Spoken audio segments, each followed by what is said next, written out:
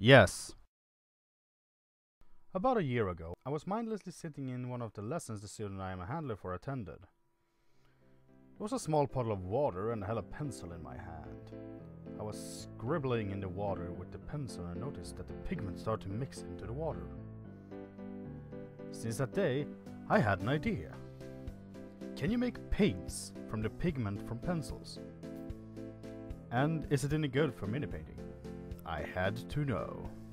To get the pigment stick out of the pencil, the internet, trustworthy place of wisdom as it is, told me to burn it. Yeah, no, not doing that. Digging deeper, I found this video, and after watching it, I knew what to do. I picked out some colors and left them to soak. It worked! Who would have known that wood expands when it gets wet?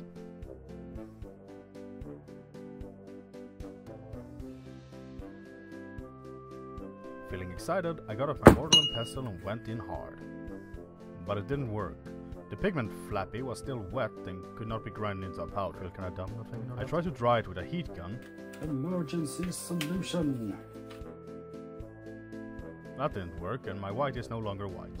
I removed the other pigment candy canes from the wooden packing and left them to dry. Out come the mortar and pestle. And again. That looks like shit. The pigment is not breaking down into powder fully. It has these clumps in it. Oh well, I'm sure it will still work. Pigment going in, medium, steel ball of justice, and shake. Yeah, that looks like a strawberry smoothie. How about... no. No dear. Well, that didn't work. Other mortal. Stone this time. Let's try with just one color. Blue. Grind it like it's invincible. But then why can I see it? That looks better? I'll not get stuck on a pestle. Maybe some medium? That sort of worked. Maybe more? How about water? Oh shit. That's way too much. But it seemed to be working. That looks good. Let's try. Very transparent, but I did put a lot of water in it.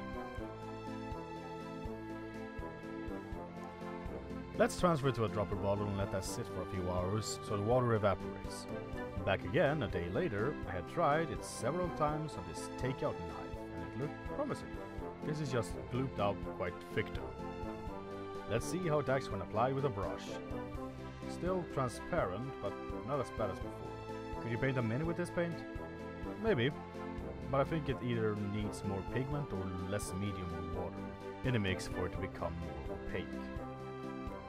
The pigment in pencil is quite waxy.